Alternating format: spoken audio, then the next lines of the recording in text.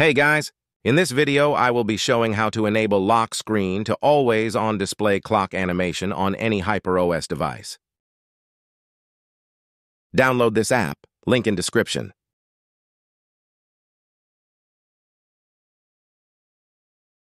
After installing, open it, accept the terms and conditions and launch it.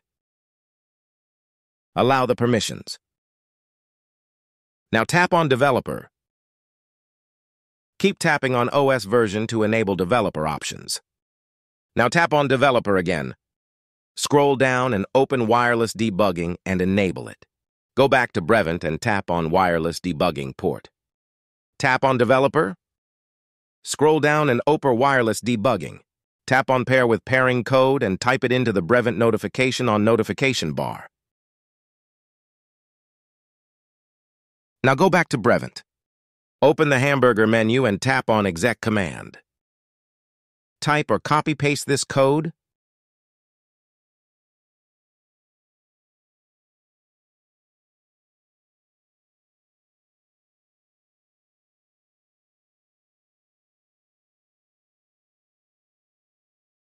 Click Send. Now open Settings and go to Wallpaper. Open Always on Display and apply the previous theme.